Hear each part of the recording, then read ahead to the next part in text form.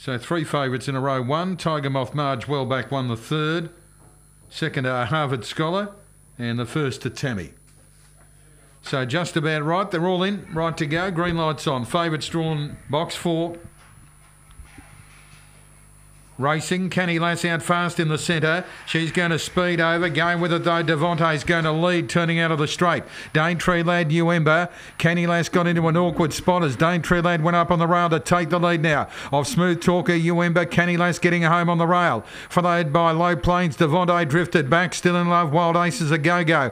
On the turn, Daintree Lad in front to Smooth Talker, Canny Lass, then New Ember. They turn, Daintree Lad in front. Smooth Talker hurtling home on the rail. Smooth Talker went through, grabbed the lead and gets there right on the post to beat Daintree Lad, Canny Lass and New Ember.